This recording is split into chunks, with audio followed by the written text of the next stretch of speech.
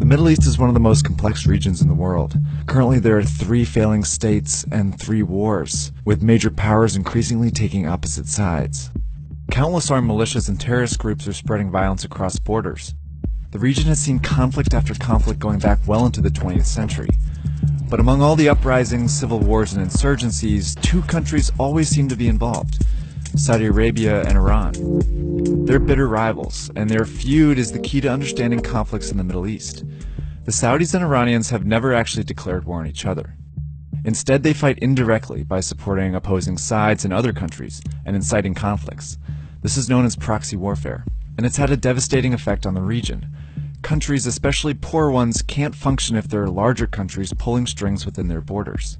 Both the Saudis and the Iranians see these civil wars as both tremendous threats and also potentially enormous opportunities.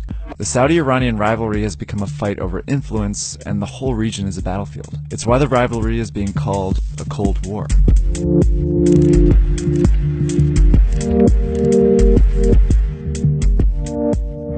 The most famous Cold War was fought for 40 years between the United States and Soviet Union. Looking forward to the day when their flag would fly over the entire world. They never declared war on each other, but clashed in proxy wars around the world. Each side supported dictators, rebel groups, and intervened in civil wars to contain the other. Like the US and Soviet Union, Saudi Arabia and Iran are 2 powerful rivals.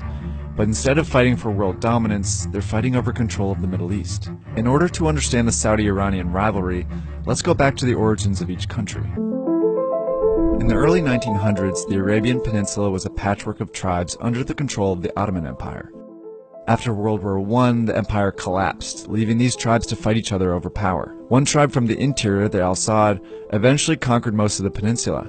In 1932, they were recognized as the Kingdom of Saudi Arabia. 6 years later, massive oil reserves were discovered in Saudi Arabia, and in an instant the Saudi monarchy was rich. That oil money built roads and cities all around the desert country, and it helped forge an alliance with the US. On the eastern side of the Persian Gulf, another country was emerging, but having a much harder time. Iran also had massive oil reserves and an even bigger Muslim population, but constant foreign intervention was creating chaos. Since the 18th century, Iran had been invaded by the Russians and the British twice. In 1953, the US secretly staged a coup, removing the popular Prime Minister Mohammad Mossadegh.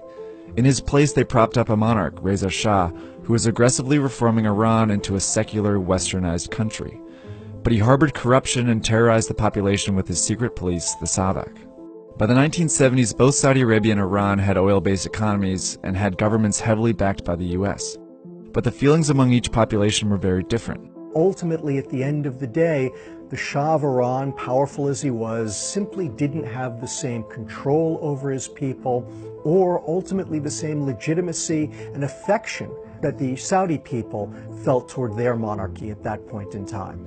That's because Iran's Muslims felt stifled by the Shah's reformations, and by the end of the decade, they finally fought back. Iran's Islamic Revolution overthrew a powerful regime that boasted military might, and It's really in 1979, when Ayatollah Khomeini and the Islamic Revolution overthrow the Shah, that the real tension between Iran and Saudi Arabia began.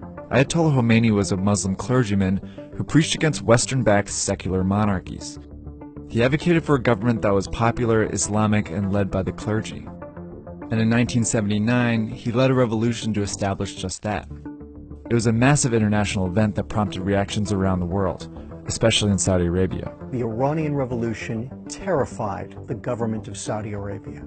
They were fearful that Ayatollah Khomeini would inspire their populations to rise up against them exactly the way that he had caused the Iranian population to rise up against the Shah. And there was a religious threat too. Up until now, the Saudis had claimed to be the leaders of the Muslim world, largely because Islam's 2 holiest sites, Mecca and Medina, are in Saudi Arabia. But Khomeini claimed his popular revolution made Iran the legitimate Muslim state. And there is another divide. Saudi Arabia's population is mostly Sunni, the majority sect of Islam, while Khomeini and Iran are mostly Shia. Westerners always make a mistake in drawing an analogy between the Sunni-Shia split and the Protestant Catholic split within Christianity. The Sunni-Shia split was never as violent. That in much of the Islamic world, when Sunnis and Shia were living in close proximity, they got along famously well. So while the Sunni-Shia split was not a reason for the rivalry, it was an important division. After the revolution, the Saudis' fears came to life when Iran began exporting its revolution. This CIA report from 1980 details how the Iranians started helping groups, mostly Shia, trying to overthrow governments in Iraq, Afghanistan, and Saudi Arabia. And they prompted the Saudis to redouble their efforts to fight against Iran. They bolstered their alliance with the US and formed the GCC, an alliance with other Gulf monarchies. The stage was set for conflict. War in the Gulf. Iraq invaded Iran in 7 areas. With a 5-to-1 superiority, Iraqi forces moved quickly. The rise of Iran as a regional power threatened other neighboring countries as well. In September 1980, Iraq, under the rule of dictator Saddam Hussein, invaded Iran. He was hoping to stop the Iranian Revolution, gain power, and annex some of Iran's oil reserves. But they didn't get far. The war bogged down into a stalemate, complete with trench warfare, chemical weapons, and heavy civilian casualties.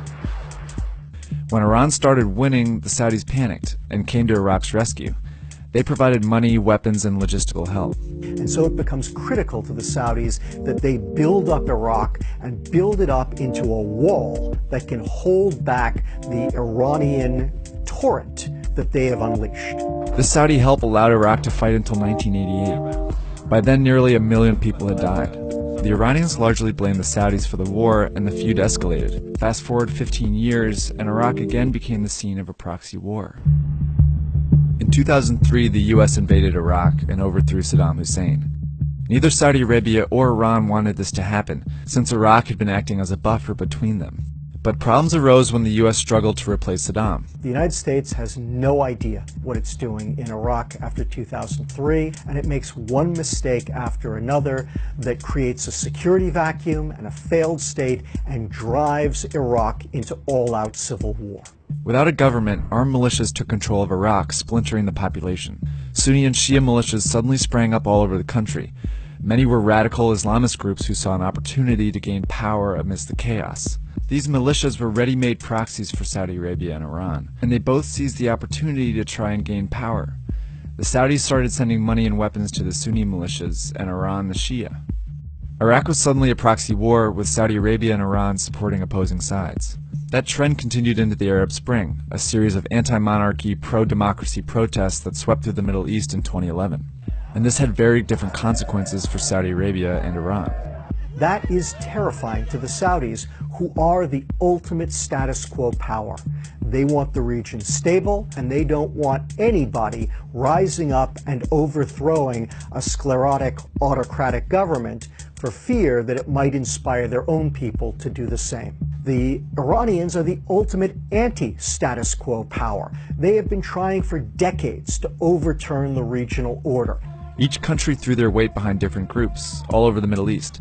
Just like in Iraq, the Saudis began supporting Sunni groups and governments, while Iran helped Shia groups rise up against them. For example, in Tunisia, the Saudis backed a dictator while the Iranians stoked protests. In Bahrain, Iran supported Shia leaders seeking to overthrow the government. Saudi Arabia, in turn, sent troops to help quash the unrest. Both got involved in Libya, Lebanon, and Morocco as well. As Saudi Arabia and Iran put more and more pressure on these countries, they began to collapse. Now the feud has gone a step further, with both countries deploying their own militaries. In Yemen, the Saudi military is on the ground helping the central government. They are fighting the rebels called the Houthis, who are an Iranian proxy group. And the reverse is happening in Syria. The Iranian military is fighting side by side with militias, some of them extremist groups like Hezbollah, in support of dictator Bashar al-Assad. They are fighting rebel Sunni groups who are Saudi proxies. The more civil wars that broke out in the Middle East, the more Saudi Arabia and Iran became involved. Neither the government of Saudi Arabia nor the government of Iran are looking for a fight. But the problem is that these civil wars create circumstances that no one could have predicted. Both the Iranians and the Saudis feel their vital national interests are threatened, are in jeopardy, because of different things going on in these civil wars, things that they blame each other for. Now the Cold War is drawing in other countries. The Saudi government is threatening Qatar, a tiny Gulf state that was developing ties with Iran. Meanwhile, in Syria and Iraq, the terrorist group ISIS is nearing defeat, and both the Saudis and Iranians are angling to take control of that territory. It's a Cold War that's becoming incredibly unpredictable. As the Middle East continues to destabilize, it's hard to say how far these countries will go.